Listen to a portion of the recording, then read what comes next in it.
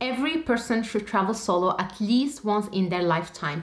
In my opinion, solo travel is the most liberating, exhilarating life experience that you can have. I just got back from a wonderful solo trip in the beautiful country of Guatemala. And as I was traveling, I was writing down some notes to hopefully help you and encourage you to plan your first solo travel adventure. So let's get right into it. Tip number one is to start small. Your next adventure doesn't have to be miles away. It can be right around the corner. You could start with going to the museum by yourself. You could start with taking a day trip in the area where you live, a weekend adventure, long weekend adventure, and then you can graduate to traveling outside of your state, maybe to the neighboring country, and then you can have bigger and larger international adventures. Starting small also means that you don't want to go from having zero experience as a solo traveler to 4 weeks in Sudan. You want to take it step by step. This way you will allow yourself to understand if you really enjoy solo traveling, if it's for you, what are the things you're comfortable with and what are the things that you're not very comfortable with. Tip number two is to plan ahead of time, especially when it comes to accommodation and transportation. The last thing you want is to arrive to a new destination that you're not very familiar with and you have no idea how you are getting to your hotel or your Airbnb. You want to focus on planning out your transport. When you land at the airport, how are you getting to your accommodation? Are you going to take a taxi? Are you arranging transport through a company? Are you coordinating with the hotel to use their shuttle service? Because a lot of hotels would have a shuttle service that will pick you from the airport. Same thing, at the tail end of your trip, when you are leaving your accommodation back to the airport, how are you getting there? Also, when it comes to accommodation, it's very important, especially for the first few days when you just arrive, to have your accommodation secured. You know where you're gonna be spending the night, because the last thing that you want is to arrive there and then you have to stress out about finding a place where you want to sleep. If it's a busy season, the prices might be very high or you may not find accommodation at all. For your first solo trip, try to come up with a solid plan, secure all of your accommodation, all your transportation if you're visiting different regions of the country that you are going to, and try to plan out also the activities that you want to do when you are at destination, what companies you're going to be doing these activities with. This way you have the least amount of stress. Tip number three is to write down information about your accommodation. If it's a hotel or an Airbnb, you want to write down the address, their contact information. For your transportation, if there is a specific company transporting you, you want to have the name of that person transporting you and their contact information. And when I say write it down, not just as a note on your phone, because you might lose your phone, your battery might die, and you want to have that information somewhere secure. I like to always carry a small notebook with me, like this one, where I will have all of the important information, addresses, and phone numbers in case I lose my phone. Next tip is to share your itinerary with a loved one, whether it's a family member or a friend. You want to make sure that someone at home knows where you are going, including obviously the country you're traveling to, what is your itinerary, the hotels you're staying at, and some of the activities that you are engaging in. Even better, if you're comfortable with it, is to share your location with that person. That's something that I prefer to do personally, and it's very simple. I would go to Google Maps, go to the icon right here for my account, and you would go and click share location, and then you choose the person that you want to share that information with, and you can either specify the duration of time you want to share your live location with them, or you can share it continuously until you turn it off. I like to do this when I'm traveling to a foreign country. I would share my information with my partner. This way they have a trail of the places that I've been to should anything go wrong. It just gives you that assurance that someone out there knows your whereabouts. Next is to register with the STEP program. This is the Smart Traveler Enrollment Program, especially for American citizens. This is a free program that you can go to in order to register with the embassy or the consulate in the foreign country that you are traveling to. All you have to do is to go to step.state.gov. You will have to create your account by providing some information about you, your emergency contact information, and once your account is created, you will be able to add in every trip that you go on. So when you want to add a trip, you can add information about the country you're traveling to, when you are visiting, when you are leaving, what's the purpose of your visit, emergency contact information, And that's it. The reason why registering with the STEP program is important is that you will receive notifications of what's happening in that country. For example, when I was traveling in Guatemala, I was constantly receiving email notifications about some protests that were happening around Guatemala, which streets, what areas, around what time, and what are some of the regions that I should avoid. This is also important if there is a natural disaster or if there is a political coup in the country that you are traveling to. The consulate and embassy have support services for American citizens, and this is a great way for them to reach out to you, contact you, and support you if you need some help. Next tip is to arrive during the day. This can be difficult sometimes depending on what flight you are going on, but it will just make you more comfortable, especially if you are traveling for a long period of time from the airport to your accommodation. You want to see what's happening around you, and it will just help you feel safer. Next tip is to pack light. This is super helpful, especially if you are going to be traveling between regions, or if you plan on taking public transportation from one area to the other. It's a lot more manageable when you just have one backpack to deal with. Next tip is to not show your valuables. Valuables including your smartphone, your tablet, maybe your camera gear. This is a little bit difficult, especially if you are someone who's into photography or videography, or you're a content creator. You are traveling so that you can capture some content, but just make sure that you are keeping your camera close to you. I love to use the Peak Design clips. They clip directly to my backpack. This way I have a control over my camera.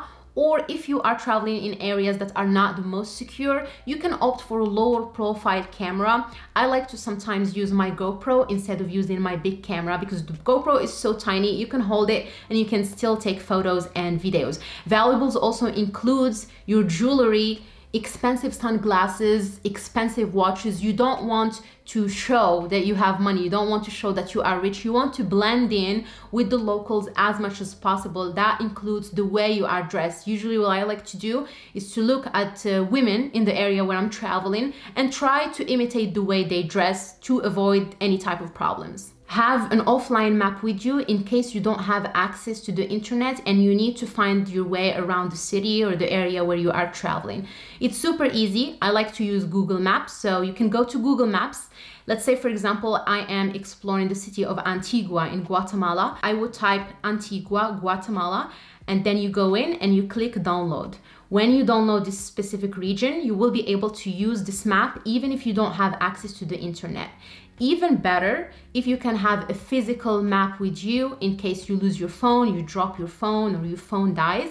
A physical map can come in handy. Usually a lot of hotels or hostels, they would have small physical maps of their surrounding area, so it's a good idea to ask for one.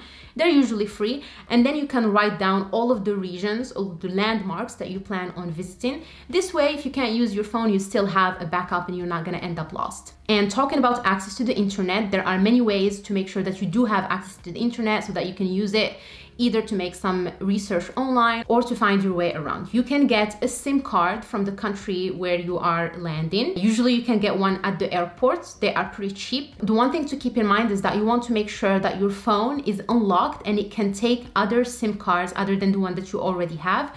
You also want to make sure that you have the little tool that you can use to remove your existing SIM card and replace it with the new SIM card. So that's the traditional route, but there is a new technology that I started experimenting with and I'm really loving it. It's called the eSIM technology. There are so many brands out there that you can use. So you can install an eSIM without having an actual SIM card. This way you can easily use data. The one that I use is called the AirAllo or AirAllo. All you have to do, you go to the App Store, you download the app. AirAllo is just one example of the one that I used. And once you do that, you obviously have to make sure that your phone can accommodate eSIM technology. I use an iPhone 12 Pro Max and I think all of the newer phones do accommodate eSIM technology. So you go into the app and then you search what country you're gonna be visiting. Once you do that, there will be different options of data plans that you can choose from. 1 gigabyte, 3 gigabyte for 7 days, 30 days. So you choose whichever one works for you. And then they are going to walk you through the process of setting up your eSIM. It's going to be very simple. And then it's going to be added to your eSIM list. Once that's added, you will be able to go to your settings and you will see your normal cellular data plan and the new data plan from the country that you are traveling to.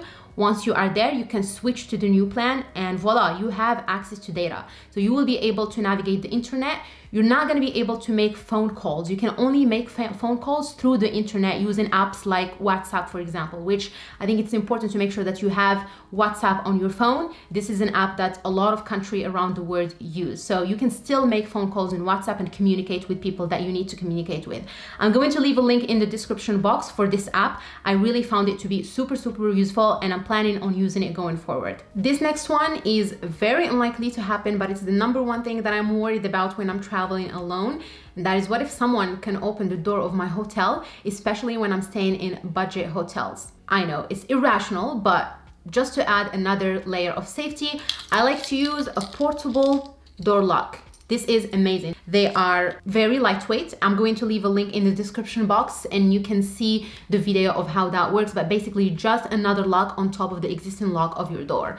In addition to that, I personally like to place a big or heavy backpack behind the door or a chair just in case. Don't tell people that you are traveling alone. You could say that you are meeting up with a partner, a family member, your sister, your friend.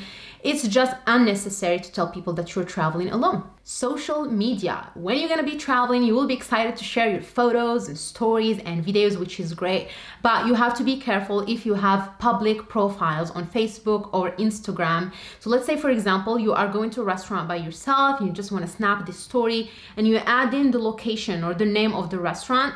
That is not the best thing to do because everyone can see where you are located if you are sharing that post in real time. So instead, you could wait until 2 hours later, a day later, 2 days later, and then you can post those videos or photos to your public profile. So that's just something to pay attention to. You don't want to leave a trail behind you, but obviously if you have private profiles on Facebook, just family and friends, feel free to do so. Next tip is to pack a tripod and a remote. One of the challenges of traveling solo is not being able to take photos of yourself unless it's a selfie, or if you ask someone else to take that photo of you, which personally, I'm not comfortable asking a stranger and handing my phone or my camera to take a photo. So instead, you can invest in a small tripod, a remote, and use your phone to snap beautiful photos of yourself. It's nice to take photos of the landscape and the city, but put yourself in that picture, smile, that's going to make for a great memory. Be aware of your surroundings. When you are walking in the streets or the markets, make sure that you see what's happening to your left,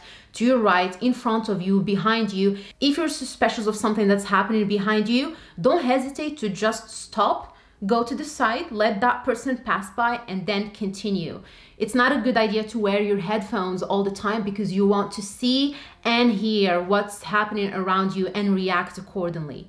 Look confident. When you are walking in the street, don't give the impression that you are a shy person. Try to walk with your shoulders up, with your head up. Look people in the eye when you are talking to them. If you are shaking hands, make sure that your handshake is firm. Show people that you are confident, even if you're not. Even if you have moments of insecurity and you're not feeling great, try to show that you got this. You are traveling by yourself. You are empowered. You are powerful. You are strong, because people can easily read the look in your eye and the language of your body. So try to be strong and try to show confidence even if it's not there. And finally, remember that there are bad people out there, but there are also great people out there, and that people are more likely to help you than harm you, especially if they know a little bit about your story, if they know that you are traveling alone, if they see you interested in their culture and the people and visiting their country for the first time.